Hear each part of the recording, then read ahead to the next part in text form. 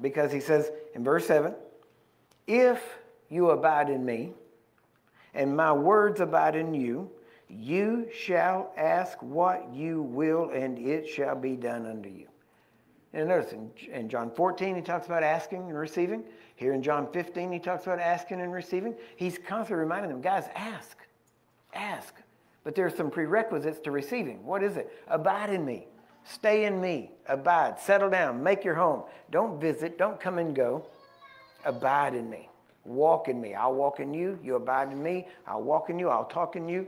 And so he brings all this together and says, now notice he says, and if you abide in me and my words abide in you, then you can ask whatever you will, and it will be done. And people say, well, wait a minute, you can't just say that. I mean, if I abide in him and I mean I can ask anything? Yeah. And whenever you abide in him and his words abide in you, you'll ask the right things. Why? Because his word abides in you. You'll know what not to ask for. Amen? You say, well, but I don't know what not to ask for. Maybe it's because you're not abiding in him. Right? Maybe it's because his words are not abiding in you. See, it kind of irks me sometimes when I hear Christians say, well, I don't know the will of God. Well, I don't know about this. I don't know about that. Well, you know what? Yeah, there's nobody's fault but your own. You got a book. Right? When you want to find out something, what do? You jump on and ask Google. Isn't that right? I mean, you don't just go, well, I just don't know that. I don't know what to do. No, you grab your phone or whatever it is, and you'll look at it. Sometimes just stupid stuff. Stuff that doesn't even matter. You'll Google it, right? Just so you can find out. I wonder what happened. And you'll Google it. And yet when it comes to the Word of God and your life, you don't want to spend any time studying. You don't want to spend any time in there. Why? Because you think everything should just be dumped on you.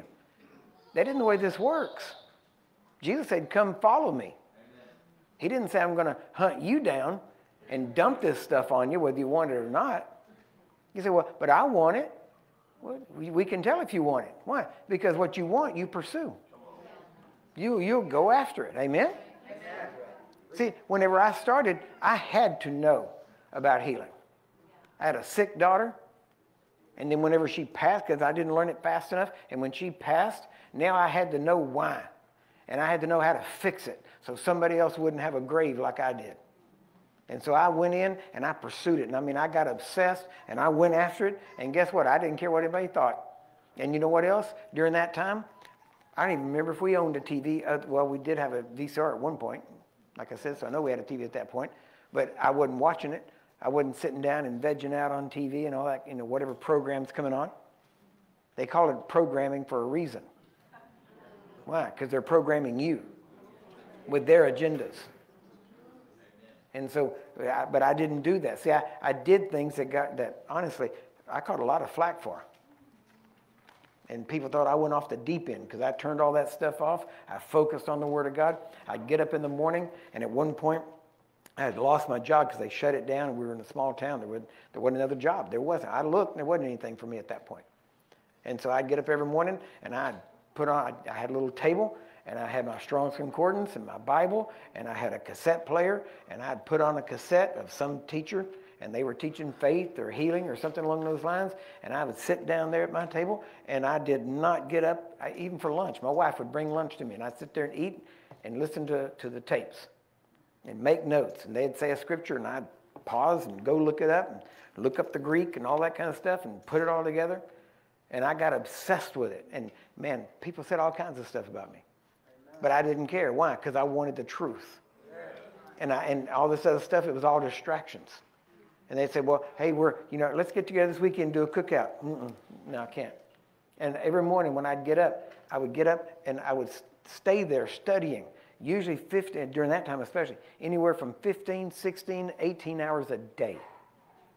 Didn't get up any more than I absolutely had to. Why? Because I had to find an answer. And I was definitely going to do it. I was focused. And I had no promise that I would find what I was looking for.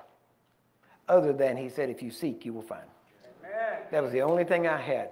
And honestly, a lot of times it didn't look like I was finding much. But I kept pressing in, and I just kept on doing it. What was I doing? I was sowing in my time, and I was going to reap. Amen. And I just kept on going after it, and I didn't listen to anybody else, and we didn't do any extraneous stuff and all kinds of stuff that would have been nothing wrong with it. It just would have taken up time that I wanted to use somewhere else. Because we're all given the same amount of time every day. But what we use it and how we use it is based on what we want most. And if you want to just sit down and get your brain cells sucked out of your brain by watching stupid programs, then guess what? That's easy to do. But if you want to grow in the Lord and you want to know what he said, you want to abide in him and his words abide in you, then guess what? You're going to spend time in his word.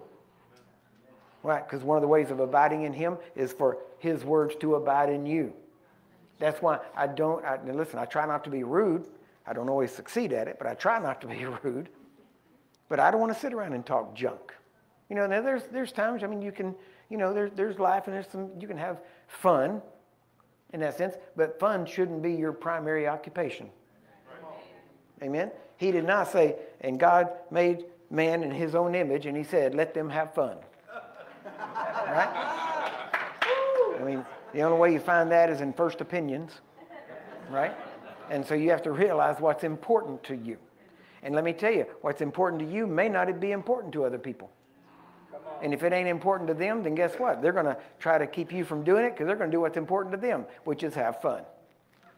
But it's so funny because all these people, preachers that used to get annoyed at me because I had all these questions. And they were glad when I left their church.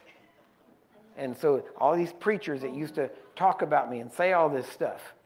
And I thought it was really ironic because whenever I did find truth and when it started working, I'll never forget it because shortly after that and after people started hearing that we were getting results, some of those very same preachers started calling me when their children were sick and asking me to pray.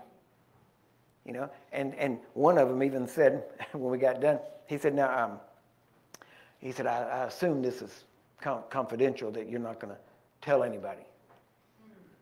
And I said, no, I'm not. I'm going to let you do it. I recorded this whole conversation. I'm going to put it on the radio. But that's what I wanted to say. But I didn't. Why? Because it was about their child. But see, and it's funny, I'm like, so you want me to pray for your child, but you don't want anybody to know. And so that means when your child's healed, you're going to say, oh, look what the Lord has done, as though it was some spontaneous thing, which is just going to keep on the lies that they were spreading already about healing. And so, but it was kind of funny because at first they'll hate you, but then they'll call you. Why? Because you put in the time, you put in the effort. You went there. He said, if you abide in me, if you abide in me. He didn't say, now if I call you to abide in me and you do it. No, you make the choice to abide in him. Amen? Amen. And so I had to make that decision. And so, but it was worth it because now there are literally hundreds of thousands, if not more, people, children, adults, everything, that are still alive today because I would spend 16 hours there studying this stuff every day. Why? Because we put our hands on them and they live and they don't die. Amen?